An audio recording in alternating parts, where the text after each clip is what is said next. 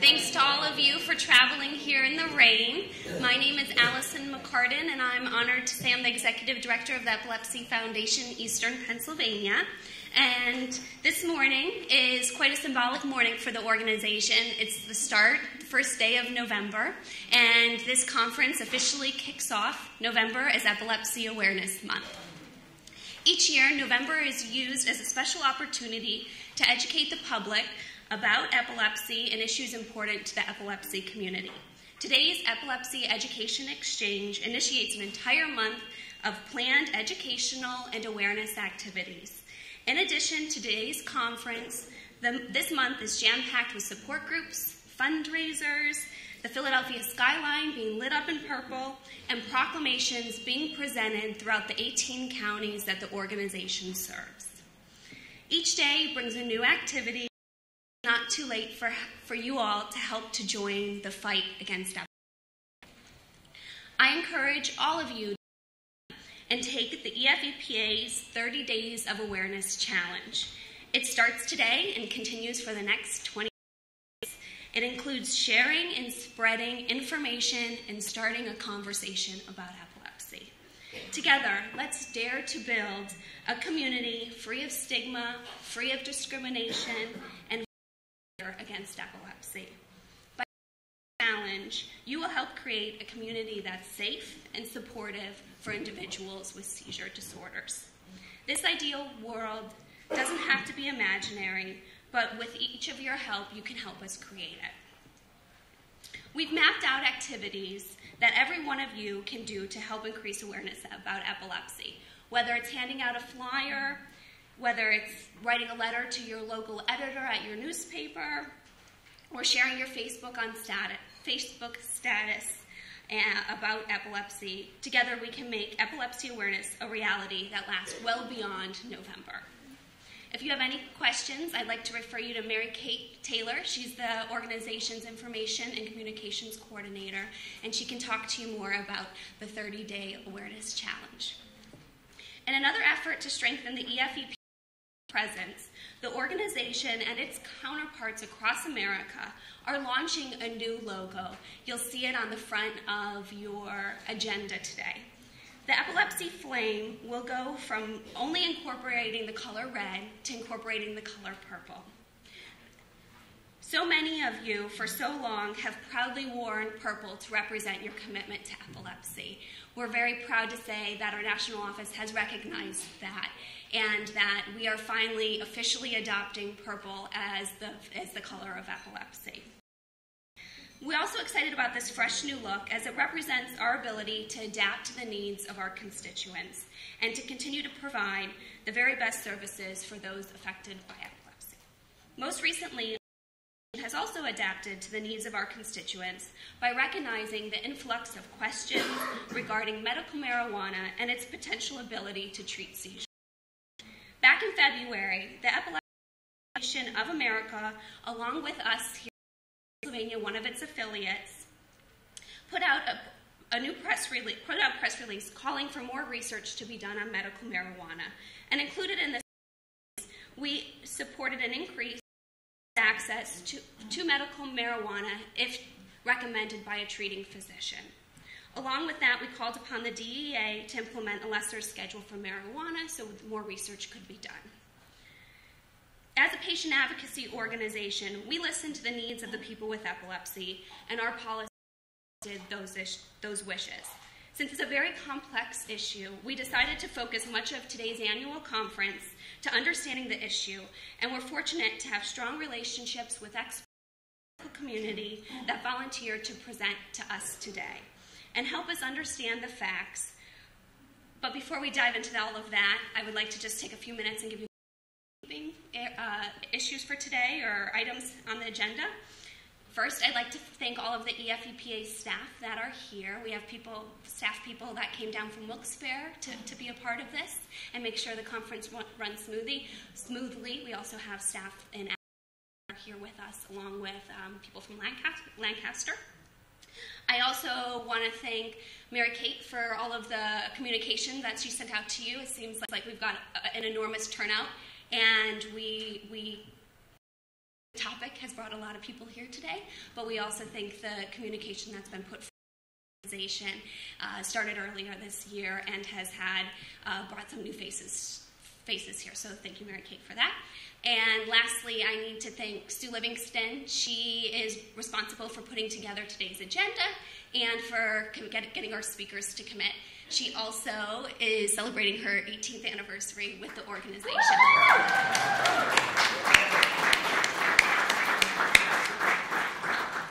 Along with the foundation staff people, we also have great volunteers that are here, including our presenters. So to our presenters, thank you for your time and expertise in joining us this morning. Our sponsors truly help make this conference possible. Lundbeck Pharmaceuticals gave us an educational grant. They also are here as a vendor. Our other vendors are CNNH, Cyberonics, Supernus, UCB Pharmaceuticals, Upshur Smith, and Canine Partners. Please make sure if you haven't stopped by to see them that you also chat with them today because they also help to fund this conference. I also have one room change to mention. Dr. Dennis DeLugos, who is speaking about medical marijuana hubbub. He is listed on the agenda to be in Washington A and B. He is going to be in Washington B and C, which means Dr. Goldberg, who's speaking on headaches, will be in Washington A. Otherwise, everything else will stay true to the agenda. We'll do our best to keep this conference running on time and get you out of here. So moving on, our first speakers are Dr. Joyce Liporace and Dr. Eric Marsh. I will start with our lady first. Dr. Joyce Liporace is a neurologist in private practice at Great Valley Neurological Associates. She obtained her medical degree from Johns Hopkins University and completed her neurology residency and neurophysiology fellowship at the University of Pennsylvania. Dr. Liporace facilitates the EFEPA's Delaware County on a monthly basis and has chaired the Foundation's Women's Conference since its inception back in 1999. Dr. Liporace is a longtime member of the Foundation's Professional Advisory Board. She participates in the Foundation's largest fundraiser every year, which is our summer stroll, by joining us with a team. And she also was recognized by the Foundation with the Eric Burden Osberg Award, medical professional, and everything that she has given to the organization throughout the years. Dr. Eric Marsh, who will be co-presenting with Dr. Liporace, received his undergraduate degree from Haverford College and his MD and PhD from NYU School of Medicine. He completed his pediatrics residency at NYU Bellevue Hospital Center in New York City and then moved to Philadelphia for a child neurology fellowship at Children's Hospital of Philadelphia. He stayed at CHOP for a clinical and research epilepsy fellowship and then as an instructor of neurology. Dr. Marsh remained at CHOP, where he currently directs the neurogenetics clinic and has an epilepsy clinic. He has continued his research on the understanding of genetics and the physiology of the epileptic encephalopathies. Most recently, Dr. Marsh has been the principal investigator of a study on the effects of cannabidiol in children with Dravet and Lennox-Gastaut syndrome. And so without further ado, I will welcome Dr. Liporace.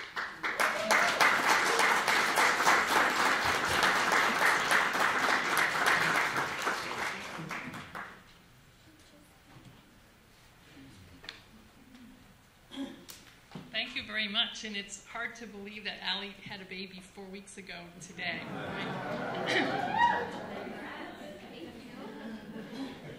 I'd like to thank the Epilepsy Foundation of Eastern Pennsylvania for inviting me to speak today, and it's even more of a pleasure to be able to speak with Dr. Marsh, who has a lot of clinical experience with the topic, so that's lovely.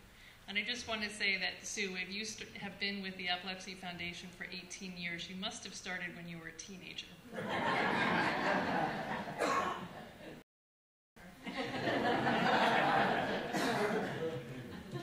So today, Dr. Marsh and I will be reviewing several topics, and the overview is that I will be discussing marijuana history and the interest in CBD. I will speak about the medical background and briefly speak about some legal issues. We will emphasize the potential role, of course, in treating epilepsy. I will then hand over the podium to Dr. Marsh, and he will be speaking about the biology of CBD and why it may be helpful in epilepsy. He'll also be speaking to us about the preclinical or animal trials, and then the information that we have to date regarding clinical trials in humans. Just as a disclaimer, marijuana is illegal under federal law in states, and in fact it is also not legal in the state of Pennsylvania yet. Now the question is, why cannabis? And really everything changed when Sanjay Gupta aired a documentary called Weed in August of 2013. And with that documentary, he stated publicly that he completely changed his mind about marijuana and admitted that he really was ignorant about the topic. And I must admit, I'm guilty of the same. And until you start to research marijuana and understand it a little bit better, I think that there's a natural tendency to perhaps be opposed. But with Dr. Gupta, he profiled several families, and most strikingly, a little 5-year-old girl named Charlotte Figge. And Charlotte has Dravet syndrome, which is a devastating epilepsy syndrome. She began having seizures at age 1 in life and then continued to seize continuously, despite treatment with numerous anti-epileptic medications. And her parents were told that there were no other options for her, which is painful for me to hear, I'm sure devastating for them to hear.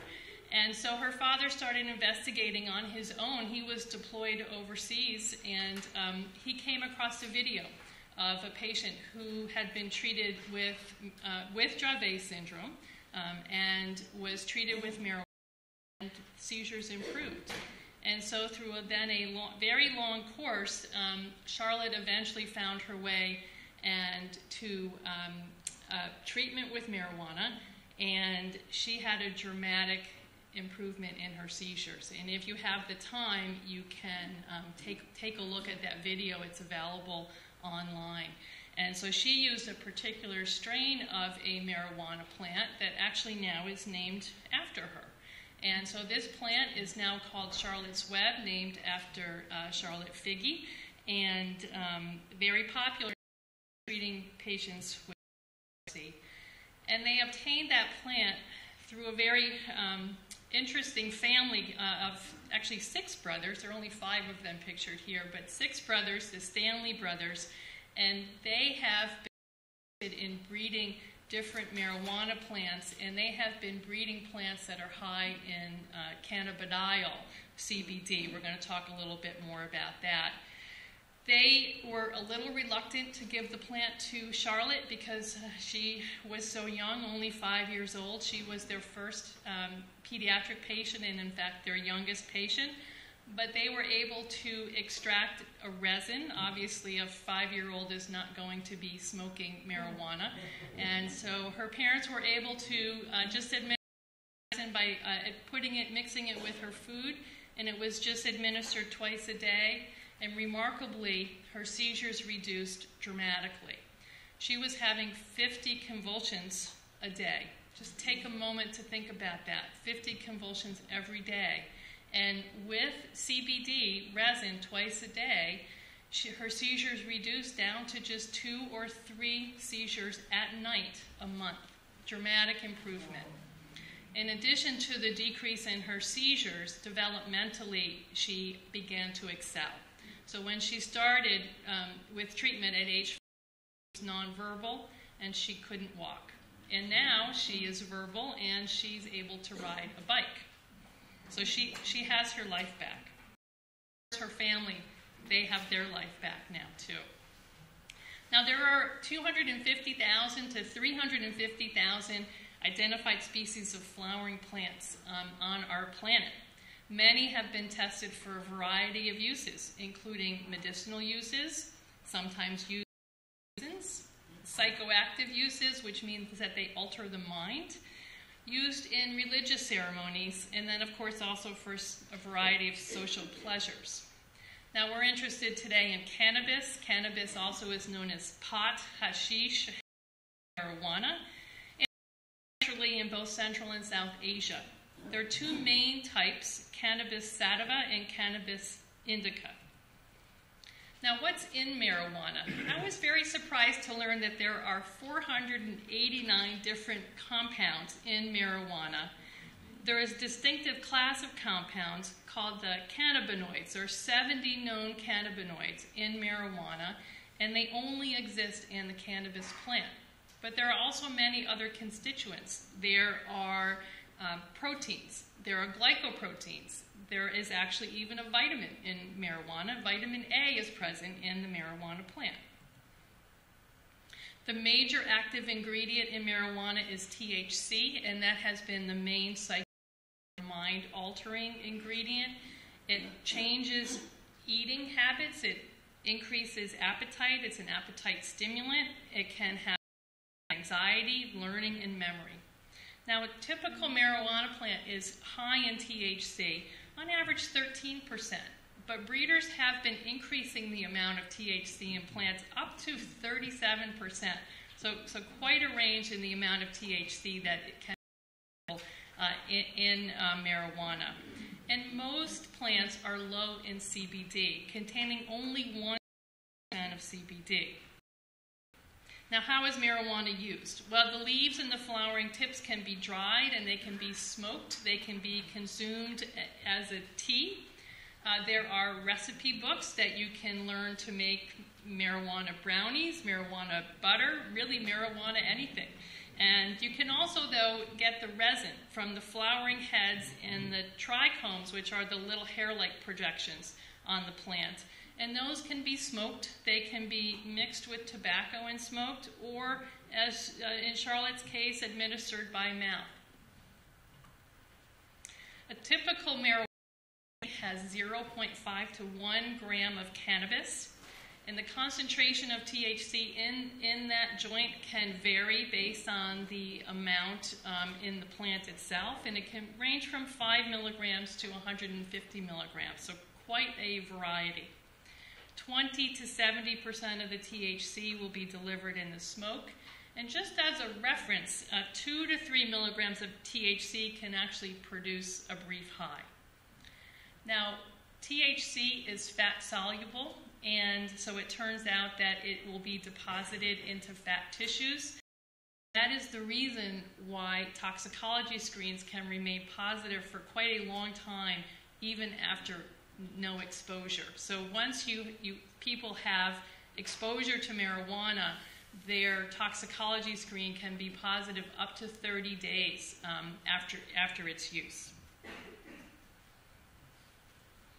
Now, CBD is what we're interested in today, and that's the component within marijuana that seems to lower seizures. Charlotte's Web is high in CBD. That's been bred over many years to be a plant that contains 17% CBD. It's also low in THC. It's only 0.5% THC. And so it really will not be psychoactive as the THC is. It's been bred to contain high amounts of CBD to help control seizures without making people high. The extraction process is critical.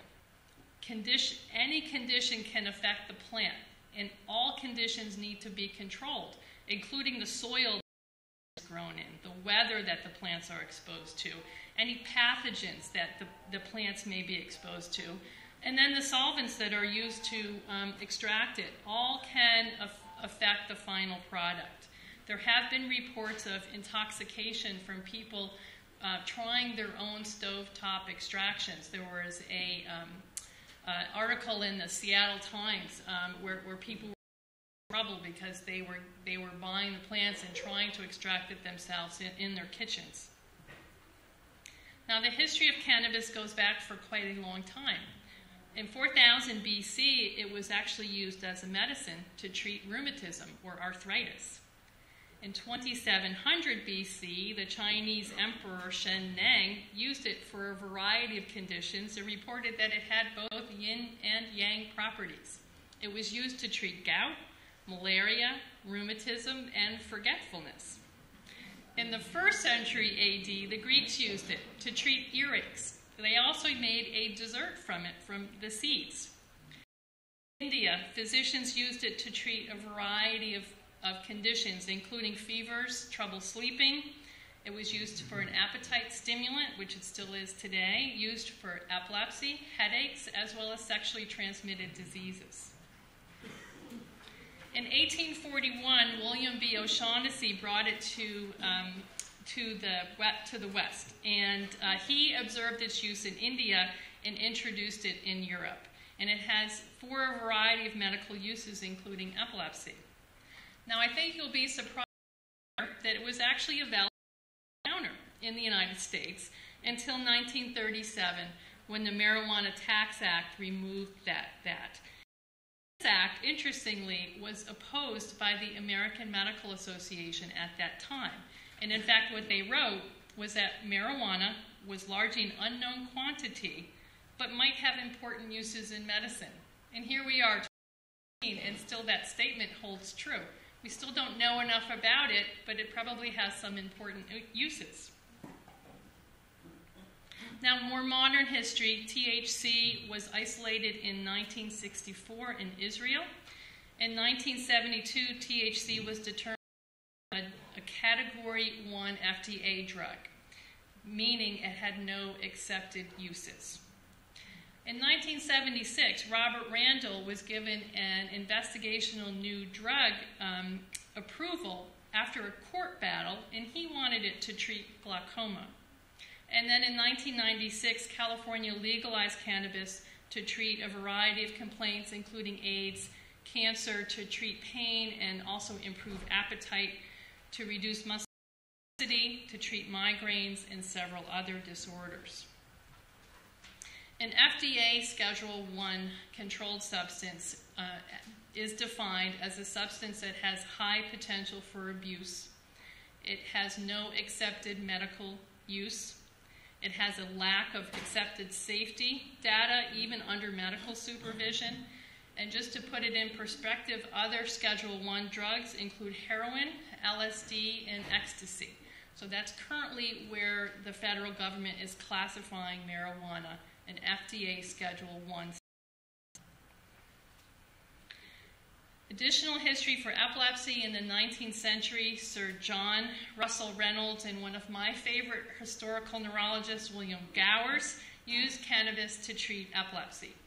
William Gowers is the physician who first described hormonal seizures in catamenial epilepsy. Its use was really not documented well in textbooks, but there is a case report from 1868, a patient, John K., a 40-year-old with fits. That was a very common terminology at the time for seizures.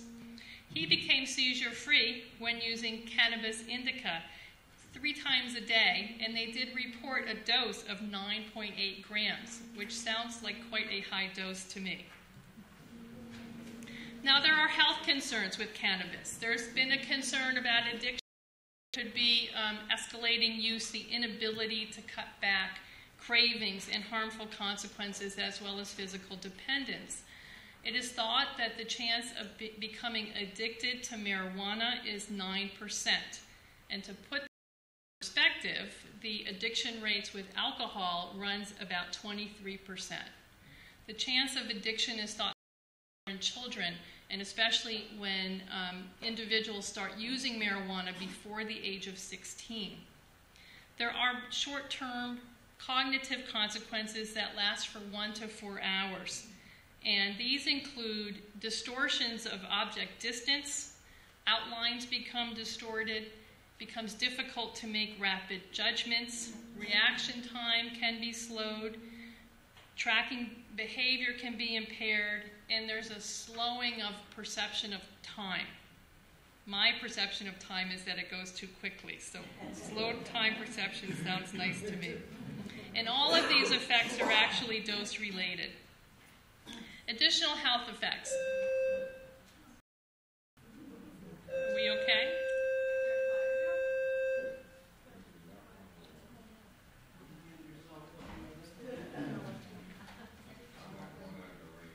This seems like a bad day for a fire drill. There are also long-term cognitive effects. So there are concerns that it may lead to a decreased ability to learn, that there might be trouble remembering new information in chronic users. Young adults and children may be more vulnerable to these effects. And there has been some concern that exposure before age 16 potentially could also increase the risk of mental illness, particularly schizophrenia. There certainly can be mood changes, and in fact that has increased with the higher amounts of THC in plants. There has been an increase in people presenting to emergency rooms with anxiety and psychosis related to marijuana use. Other health problems, of course, if you smoke marijuana, there can be issues with chronic bronchitis or pharyngitis, airway obstruction, and there are changes on our vital signs. Heart rate can increase for about 2 to 3 hours after exposure, and blood pressure can drop. Additional proposed concerns: lung cancer. This association is lacking. It is out there, but it is not true. It turns out that the risk of cancer in marijuana users are people who also smoke cigarettes or who mix their marijuana with tobacco. There's a concern about motor vehicle accidents. And again, the evidence is not completely clear. Alcohol use.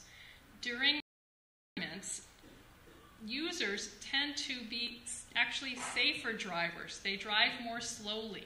They tend to overestimate their impairment, and they overcompensate by driving very slowly and really not changing lanes. Now, we all know as Philadelphia drivers that those are bad things. They could really get you into trouble. There are also risks for women. There are reproductive risks. Compounds in cannabis readily cross the placenta, and they're also present in breast.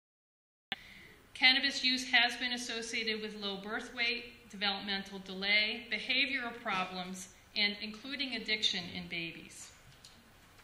Now, CBD, the health risks we have limited safety data for long-term use in humans. There are no known central nervous system effects of CBD. Also, there do not appear to be vital signs, even when you get doses up to 600 milligrams a day. There is a theoretical risk that it may affect the immune response, and in fact, that may actually play a role in why it's also useful. Affect some of the signals in the immune response. Now let's switch over to the law. The federal government regulates marijuana through the Controlled Substance Act, and it does not distinguish between recreational use and medical use of marijuana. As we said, it is classified as a Schedule I drug, meaning it has no recognized medical use. Violation of law for even a first-time offense can result in a prison term, fines, or both. Here are the states that have medical marijuana laws. There are 23 states, and it also includes the District of Columbia. And you can see Pennsylvania was not on that list. There are also states that have legalized recreational marijuana. So in Colorado, on January 1st of this year, they legalized recreational use, and it's also legalized in Washington State.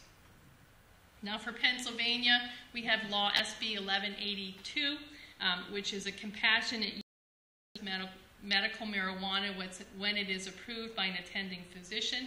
This was a bipartisan sponsored bill by Leach, who has been working tirelessly to get this approved, as well as Mike Fulmer, and it did pass the Senate in September 2014, but it still has a road ahead. And now I'd like to turn over the podium to Dr. Marsh.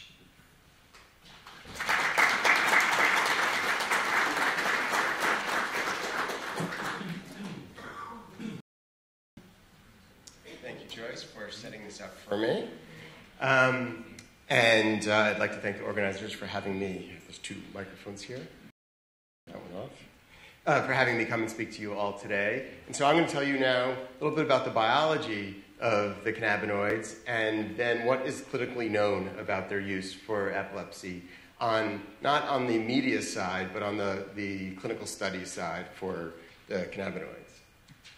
So, as Joyce said, the marijuana plant contains over 70 cannabinoids. These are all molecularly very similar structures, but with different side chains and different components of their structure. So THC, as Joyce said, which is tetrahydrocannabidiol, is the most common one in the plant, in most marijuana plants, and is the compound that is psychoactive. Cannabidiol, which is the one that's getting all the press, is the second most common cannabinoid in the plant and is not believed to be psychoactive. And you see they have very similar but different structures.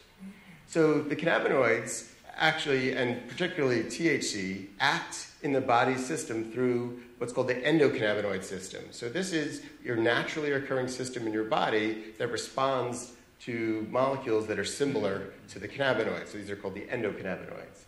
The endocannabinoids are produced by the breakdown of fats and lipids in your cells. So there are two main endocannabinoids which are molecularly similar to THC, and these have long names called 2-arachidonylglycerol and anandamide. I'm going to say those a couple times fast. And the body, like I said, has enzymes to produce and metabolize these. And these are particularly produced within the synapses of the cells where there's electrical communication between cells. And there's two main receptors in the body for these endocannabinoids, this arachidonic acid and the anandamides. And these receptors are called CB1 receptors, or cannabinoid receptor 1, and CB2 receptors. CB1 receptors are very abundant in the central nervous system. They're high levels in different parts.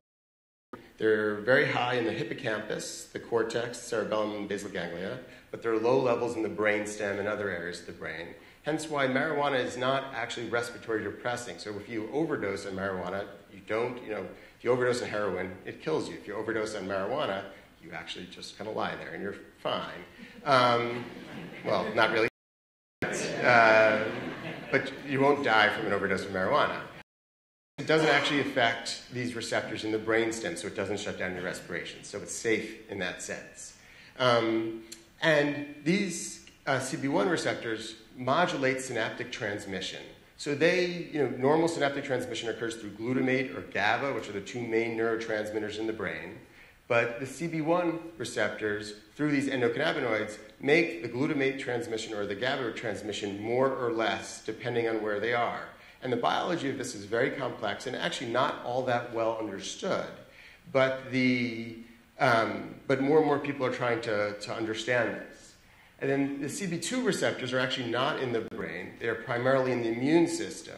And this is why marijuana is thought to have actually an anti-inflammatory or an immune-mediated response through its effect on receptors in T cells and B cells.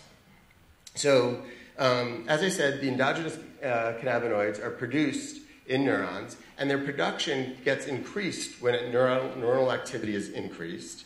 And there are a set of different enzymes that both produce these endocannabinoids, and then metabolize them.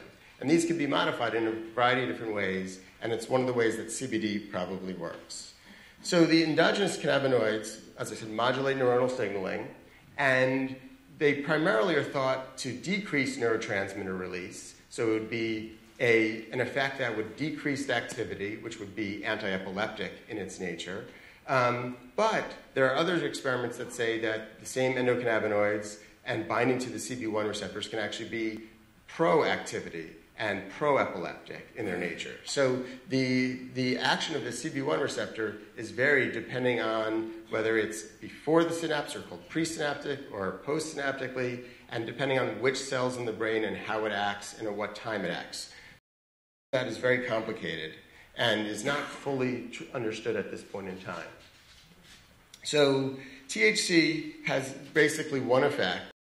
THC binds to these CB1 receptors. THC is what we call a partial agonist to these receptors. So it binds and it competes with the endogenous endocannabinoids, and it alters synaptic function.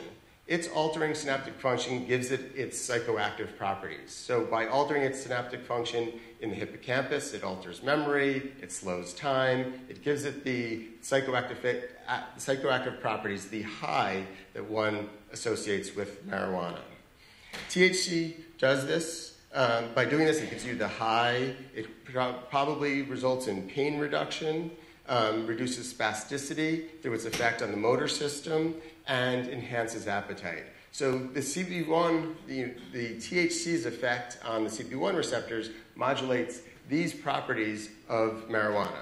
But what I did not list here was its effect on epilepsy. So it's believed that the THC on its effect through CB1 receptors is not necessarily anti-epileptic, and even could be pro-epileptic in certain situations.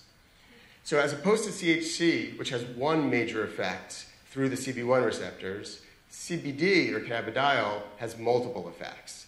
And I'm only listing part of them here because some of these are the ones that are better studied and more well understood, because many of the effects of CBD are not very, very well understood.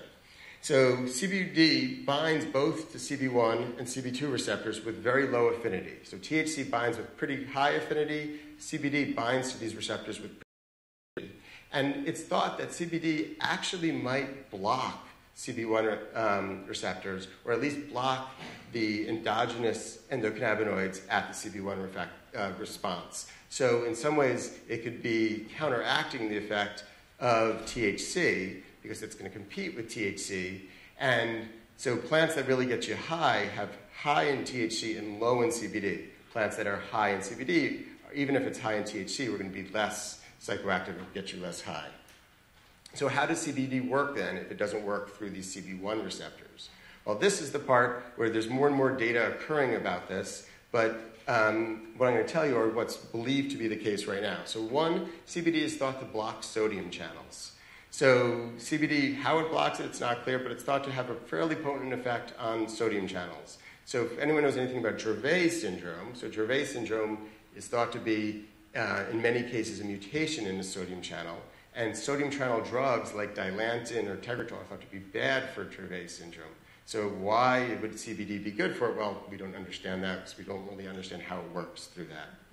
CBD also alters neuronal signaling in the CB1 receptor. So it alters calcium signaling through a variety of different mechanisms, such as acting on the GPR55, antagonists. It blocks channels called TRVP channels, and these are really interesting channels. We can have a whole nother lecture on that. But they're channels that are pain and heat sensation and febrile seizures possibly, but CBD probably acts to alter the activity of these different channels. And then it also is thought to alter calcium signaling by its effect on mitochondria. Mitochondria are the main energy pumps in all of your cells, and CBD is thought to block mitochondrial uptake into this, which would alter calcium signaling within neurons. So it blocks, it alters sodium channels, it blocks calcium signaling, it has effects on serotonin receptors, and then it also has these neuroprotective anti-inflammatory effects. And those are thought to be through the CB2 receptors. And those, I said, again, are not in the brain. They're in the peripheral, in your immune system. And it is thought through some of this that can have anti-inflammatory effects. And as many of you probably know, there's increasing evidence and interest in the action of the inflammatory system in epilepsy. And that inflammation might have a role either in generating or continuing seizures to go on. So it's CBD's effect through this immune system, immune-mediated aspect could be very important as well. And then lastly, CBD is a potent antioxidant. So it might have neuroprotective effects through its role as an antioxidant. So a lot of information, and this is still really being nailed down because it's really not 100% clear exactly how CBD is working, and particularly how it's possibly being an anti-epileptic drug. So that's the biology of the endocannabinoid system and the cannabinoids in CBD, very briefly. And now we're going to talk a little bit about the preclinical data. So data not in humans, but in mice and rabbits and such. Not that Mickey or bugs would ever do this. So there's some very early preclinical data. So there's, like Joyce said, the interest in marijuana as a medicinal substance has been around since the ancient Chinese time. And after THC was purified in the 60s, people started having interest in what is the effect of marijuana, how does it work? And at that time, in the 60s, all the different cannabinoids were starting to be purified, so people started working on CBD because it was the next highest prevalent cannabinoid in the plant. So in the 1970s and 1980s, there's been a series of papers published that looked at CBD in animal models of seizures. And CBD was effective in 4 different models where they gave seizures by electrically stimulating the animals. And it was also effective in different electric shock models. And so the figure on the left there shows on the y-axis, the up and down axis, the number of animals who would convulse if you give them a shock. And then on the right axis, the x-axis gives the amount of electricity it would require for those animals to have seizures. And if you look at the open circles are the control animals where they're not giving any medication, any CBD. And in that, if you look up at the topmost circle, by 15 volts, 80% of the animals had seizures. But when they treated those animals, or they pre-treated those animals with cannabidiol, either a single treatment right before it or a series of subacute treatments before it, they saw that this curve shifted to the right. So now, in order to get 85% of the animals to seize, you either had to give 20 volts or 25 volts of electricity. So significantly more electricity than it would require for the control animals, showing that in this particular example, CBD was effective in preventing or reducing the epileptic effect of giving an animal a shock. So there's other preclinical data to support that CBD is effective. So in the last 5 or so years, there's been an increased interest in this, so there's been more and more studies that have been done. Some examples are listed on the bottom, some references are on the bottom there. So people have been looking now at different types of models and also reproducing the data that was done in the 60s and 70s, because we know so much more now, so you have to reproduce what was done. Turns out most of the data from the 60s and 70s was correct, which is often what happens in medicine. We just prove what the data is correct. So here they've now done this in both electrical models, like we did in the past, but also chemical models. So there are many, many different models of epilepsy. There are some where you give shocks, as I said, but there are also some drugs that you can give an animal to cause it to convulse. And when you can do that, they convulse immediately when you give the drug, but then later continued seizures. So it's a very good model of mimicking like epilepsy after head trauma or epilepsy after status epilepticus or meningitis. And in those models, many of these CBD at different doses has been shown to be effective. So, again, on the left, on the upper panel, they gave electric shocks and then treated the animals with either vehicle or different doses of CBD and found that they could get up to a 50% reduction in seizures with different of CBD.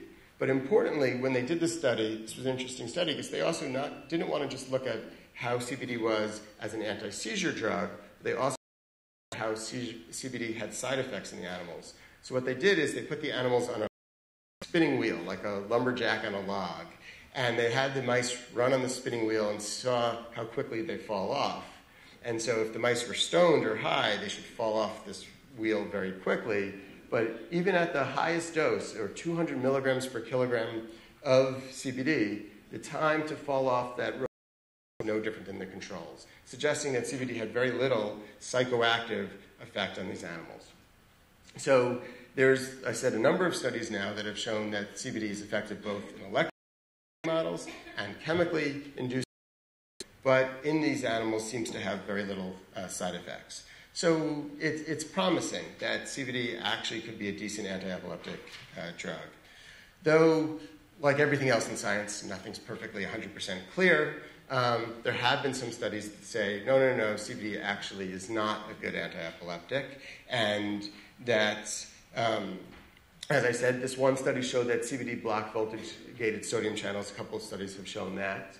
Well, in this one study that showed that it worked on sodium channels, and the figure on the left is what they did to show that sodium channels produce action potentials. Those big spiky things there are the action potentials when they record from a cell. And CBD blocked the number of showing that it affects sodium channels. But when they did this, they also then induced seizures with a chemical molecule called pilocarpine, and they found that it had no effect on that. So there is a couple studies out there which have said that CBD actually does not have an effect, and there are a whole bunch more, many more studies that show that it does have an effect. But it's not 100% that CBD is this perfect anti-epileptic drug.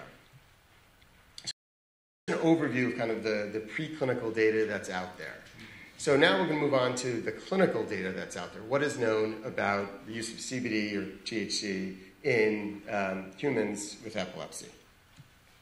So, as Joyce said, there is some older data, some anecdotes here and there that CBD could be effective. CBD or THC could be effective. So there was a small study in 1949 where they gave THC to 5 institutionalized children who had failed phenobarbital and phenytoin. And of these 5 children who they gave THC, the doses they gave, how they gave it, one became seizure-free, 1 was almost seizure-free, and 3 had no change. So 2 out of 5, not great, but evidence that it might be anti-epileptic. In 1975, another study was done where they treated a young man with epilepsy who was on both phenobarbital and Dilantin, phenytoin, and that led to him being seizure-free with his AEDs. When they tried to take off his AEDs, his seizures came back. So it worked well in conjunction with his AEDs. And then, more recently, in the 2000s, there's been increasing case reports of seizure reduction with THC or CBD, but also in recreational use of marijuana, there's reports of increasing seizures with recreational marijuana. And then someone who was using marijuana a lot, who stopped their marijuana, having withdrawal seizures from it. So when you think about just marijuana you can get off the street, which is high in THC, the data is plus minus. It's not terrific. So in 2014, because of the interest that has been generated because of the original Sanjay Gupta report and the Charlotte's Web video, which I do viewing, if you haven't seen it, most of you probably have seen it. I do love the beginning of the video because the doctor in it, he must be an actor. He doesn't say he is, but he's this older gentleman with a full head of gray hair who sits there, and what you're about to see is remarkable. It really seems like it was produced, but it's worth watching, definitely worth watching. But because of all this hype that these did, which is an organization that reviews the medical literature and does what's called meta-analysis. It looks across all different studies in the medical literature, and it tries to put them together in a way that makes sense. So their thought is that each individual study might only have so much power to answer a question. If you composite studies, you get a lot more from it. And they do it in a very regulated way. They have rules they use when they do these composite studies. And so they try to do this for CBD in just this, in April. This came out. So they published this data, and unfortunately, they could only find 4 randomized reports with 48 patients in total. So the data is very limited for this. This was using CBD. They were trying to do either marijuana high in CBD or pure CBD as the treatment. In all these 4 studies, the patients get current anti-epileptic drugs, and no statistical tests were used. These weren't blinded controlled trials. These were observational studies. And their comment was all these 4 studies were of low quality. And what's considered low quality is that they're observational, blinded, they're not randomized, that type of thing. So these are the 4 studies that they were able to pull the data from. They actually went as far back as trying to actually get the original data sets from some of these groups, from the 1978 study. And in these, the patients were either 9 in the 1978 study up to 15 in the 1980 study. They put 4 patients on placebo, 5 on placebo, 4 on CBD, 7 on CBD, 8 on placebo. So these were not randomized, but they were controlled studies. And they found for the 1778 study, 5 of the treated patients with CBD, 2 became seizure-free, 4, it's a typo. 2 became seizure-free, 1 was better, 1 unchanged. Placebo, they were unchanged, and they said there was no adverse events. And that kind of pattern holds for all, that they had some patients with response, some with no response. None of the placebos had any response, but they were all pretty safe, that they didn't find any really adverse events in any of these 48 patients. So it was pretty safe to treat, but they really can't comment on the efficacy with these studies. Then there are also some indirect data. And this, again, goes back to just general marijuana use, not specific to CBD. But if you actually, there was a study by Gross in 2004 where they looked at marijuana use amongst people in their clinic. So they asked everyone who came into their clinic, do you use marijuana? How frequently do you use marijuana? And they had up to 48% of the patients in their clinic use marijuana. 21% were active users. 15% had used it in the last month. And then they looked at the patient's reports of their seizure severity. So, if you're using too much marijuana, how well do you remember what your seizures were? But, so this study has limitations. But what they found was that about 68% said that their seizures improved when they took marijuana. None said it worsened, and about 32% said it had no effect. For the severity of the seizures. For the frequency of their seizures, it was a wash. About 54% said it improved, 46% said it had no effect. And some said it improved their medication side effects, some said it worsened their medication, and most said it had no effect on their medication side effects. So variable, but again, this is recreational use of marijuana, not marijuana high in CBD, and it's unclear what these people were giving themselves. So what do we know about this in pediatrics? So this is, a lot of the focus of this in the news and media is in pediatrics, is in these conditions called Dravet syndrome and Lennox-Gastaut syndrome.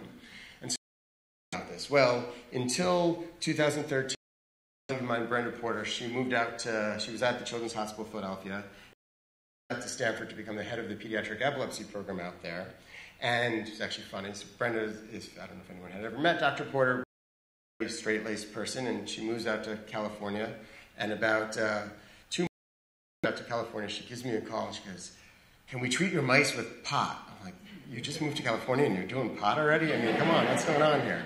And she said, no, not me, but all these patients are taking it, and we actually see that there might be some effect. So what they went and did is they actually put out a survey on a Facebook support book page for people in California who are using medical marijuana for their children. And they had over 150 friends on this support group page for medical marijuana for epilepsy. And of those 150, 20 agreed to fill out the survey. So not a great response in filling out the survey, but 20 filled out the survey. These were 19 children, ages 2 to 16 years of age. They all were supposed to be taking CBD-enriched marijuana with 1 to 22 milligrams per kilogram per day of CBD. 13 of these patients had Dravet syndrome, 4 with something called myoclonic astatic epilepsy, or MAE. The other 2 had just mixed seizure disorders. And they found that 84% by parental report through the survey had a significant reduction in their seizure frequency. 2 of the patients reported that they became seizure-free. 8 or 42% had a greater than 80% seizure reduction in their seizures. And 6 had somewhere between a 25 and 50% reduction. So a fairly positive response from the survey, but very limited. It's a survey. Well, do you remember all the caveats that come into a study like this? Not only did they show this positive response in seizures, but they also reported that the family said that the children's moods were better, their alertness was better, they slept better. But it wasn't all perfect. There were side effects. 37% said they were more drowsy. So how that fits with alertness, it's unclear. 16% had fatigue. So there were side effects of this, taking marijuana high in CBD. And they then said, well, is this just a bias? So they tried to figure out a way to make sure that they weren't completely biased. They actually did a survey for stiripentol. So stiripentol is an anti-epileptic drug that's approved in Canada, Europe, most of the world, but not approved in the United States. And it's used specifically for Dravet syndrome. And it's really thought to actually work best with stiripentol in combination with clobazam or Onfi, as well as with Depakote, and to be effective for seizures in children with Dravet. So they did the same report to see if they would get this biased results, and they found very similar results to CBD. So they don't think their study was completely biased. So besides that study and these earlier clinical studies, there's very little data out there. Most recently, and being presented at this year's AES meeting, which is in December, an abstract was just released for this meeting, which is titled The Efficacy and Safety of Epidiolex, which is CBD produced by a company called GW Pharmaceuticals, which is a British company, in children with treatment-resistant epilepsy. And on the abstract is only, I'm drawing back the number of patients. I think there was 27 patients on the abstract, but there's 5 studies, including us at CHOP, who are putting patients together for this study. And this is an open label study. It's an expanded access program. So each site by themselves put out a request for the FDA to give CBD to patients with intractable epilepsy. The FDA does have a mechanism to allow you to treat patients who have no other options with non-FDA approved drugs, and this is the mechanism to do that. So 5 different sites did this, and we're all in different stages of going through this. The first 27 patients that came through this at NYU and at UCSF in California were presented in this abstract. We actually present the full poster in Seattle. In December, we'll actually have many more patients because many of our patients now at CHOP, we just weren't through them in time to put them in the abstract. So the patients treated, Dravet syndrome was the most common diagnosis, myoclonic absence epilepsy, or MAE, was the next most common, and these other diagnoses that are listed there. On average, the patients had 2.7 other AEDs they were taking along with the CBD, and this is what they found. This came out a little funny. So the median seizure frequency at baseline was 28 seizures per day. This is between 4 and 50, per month, not per day, per month. 28 seizures per month, and it was between 4 and 1,578 seizures. This includes myoclonic seizures, which are very brief. It's not just convulsions. And then when you looked at month 3, and you looked at the median seizure frequency, it dropped to 11 from 28, with a range now from 0 to 245. So an apparent reduction. When you look at the responder rates, so those with greater than 50% reduction in seizures, 40% or 39% had greater than 50% reduction. So the shift you see in that first number is because about 40% of the patients had this more dramatic change. The mean reduction from baseline per patient was 32%, and 4 of these 27 patients became seizure-free. So 17% of the patients became seizure-free. Again, this is an open-label study. It's not controlled. It was a parental report. So there's caveats to the study, but 17% became seizure-free, which is a fairly high number for an add-on trial like this. Look at the Dravet syndrome patients, 33% became seizure-free. So 3 of the 9 Dravet patients became seizure-free, with 44% having greater than 50% reduction. So this data mimics the data from the Porter and Jacobson survey, that there seems to be a signal here, that CBD definitely seems to do something, but these studies, have caveats because of the way they're performed. And when you look at the side effects of these 27 patients, there were 78% had some adverse event. And the common adverse events were, again, sleepiness, fatigue, increases in the AEDs, decreased appetite, increased appetite, so how that is, it's unclear, diarrhea, weight loss, So it's not completely benign. Giving CBD induces side effects. It causes other issues. It's not completely benign like the media wants you to make you think. It's a real drug. It has effects on the body besides its effect on seizures. So what's going on now? So as Joyce said, what's really important is doing studies and trying to figure out how effective is CBD. Does it really work? Does it work better than what we have? Is it safe? And so there are a bunch of studies that are about to start or been started. So GW Pharmaceuticals is one of the companies that's doing these studies. It's been doing this expanded access program. They've actually increased from 5 sites to 11 sites around the country doing this expanded access program, each with 25 patients.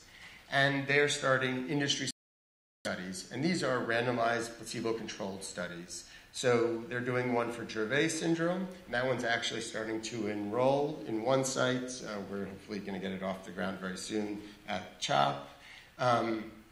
And it will be a randomized placebo-controlled study. And then they're going to do a similar randomized placebo-controlled study with Lennox-Gastaut syndrome, which they hope to get started sometime this winter. There's another pharmaceutical company who has so GW, their CBD is extracted from the plant, but like any molecule, you can synthesize it. And there's another pharmaceutical company who has plans for using a synthetic CBD, and their studies they hope to get going by this winter as well. So there'll be 2 different companies performing randomized placebo-controlled trials on CBD. And so by next year, this time, there should be some data out there of controlled trials to say, how effective really is CBD when it's done in the appropriate way. So what can we conclude from this? That there's evidence, but not conclusive, that CBD is effective in people for treating seizures.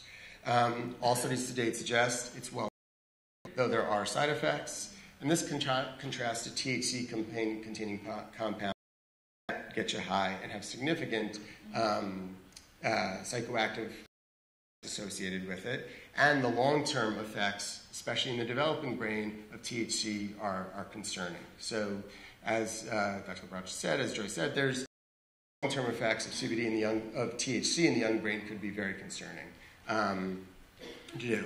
And these studies have been challenged because this is a Schedule I substance. So, just to give you just an anecdote, with our study at the Children's Hospital of Philadelphia, because it's a Schedule I substance, it has to be kept in a specific locked cabinet that only 2 pharmacists in the whole hospital have access to.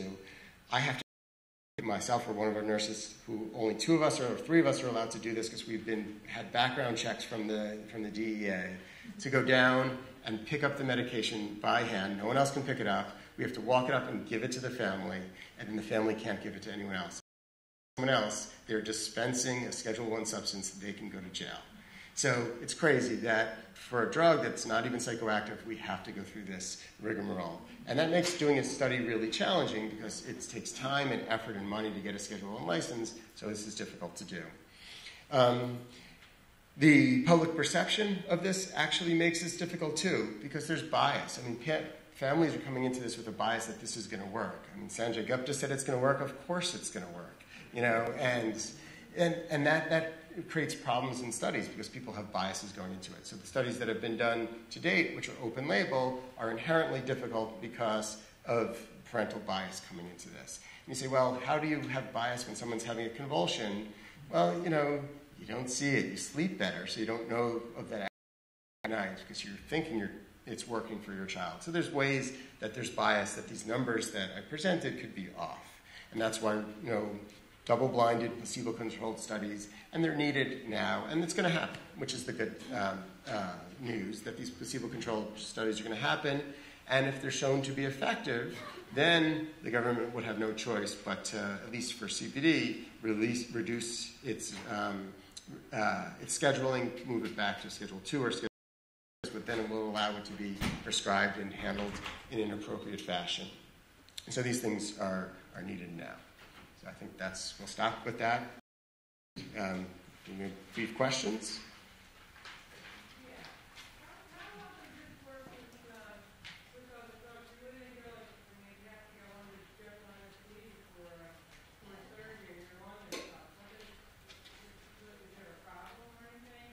Right. Right. So CBD is what it does interact with other medications. CBD affects what's called in the liver. There's the liver metabolism system, the CYP system. CBD actually inhibits a few of the enzymes that alter different drugs. So, like any other medication you take, the doctor, whatever doctor you're going to, has to know that you're on this because they have to interact with other medications and deal with it appropriately. So whether it's for anesthesia or for any other medication you're going to be prescribed, your doctor needs to know you're taking CBD because it needs to know how it interacts. Just like if you're on Dilantin and you're given an antibiotic, your doctor needs to know that. It would be no different with CBD. It would be important for your doctor to know. Are you currently doing a study with pediatrics and CBD? You currently? So we have an open access study. No, I'm asking you personally. Are you? Yes. Okay. Now, since you had to do the background check on the DEA and everything, why does the federal government have the patent on medicinal marijuana? So that's actually not true. That's When? So back in the 60s, the government patented, a individual lab patented a bunch of these compounds. Those compounds have all expired. Patents only last for 17 years. And so that's not true. The government's not doing this. There's no government conspiracy here. I don't have conspiracy theories, but I have heard that, and since you had to go through the background check, I'm like, I can go with the DEA, and why can't I receive it?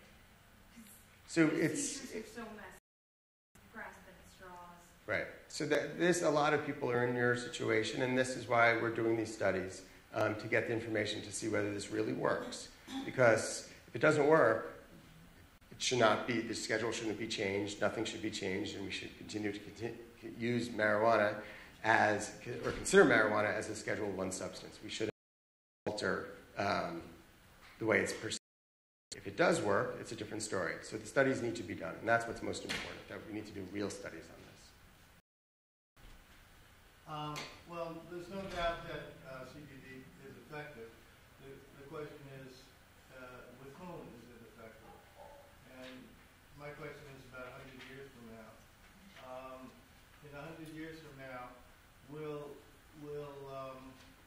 you be able to will doctors be able to determine by a series of tests, either blood tests, neurological tests, etc., genetic tests, whether CBD will be effective with a particular person?